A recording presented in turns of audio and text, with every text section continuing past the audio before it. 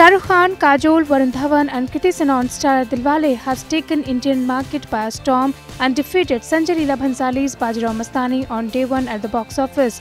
Dilwale, that released along with Bajirao Mastani, managed to earn Rs 21 crore on day one of its release, while Ranveer Singh, Deepika Padukone and Priyanka Chopra star film managed to cross 12 crore mark in the Indian market.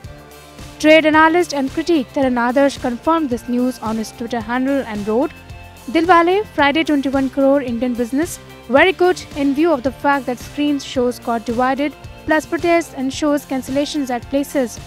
In another tweet, Taran shared the business report of Bajirao Mastani and posted, "Bajirao Mastani, Friday 12.80 crore on 3050 screens, India business. Film growing rapidly with strong word of mouth and glowing reviews."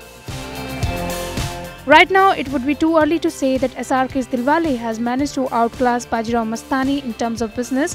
The picture will be a lot more clearer next week.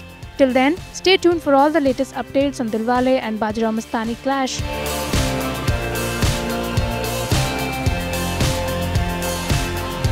IEANS report.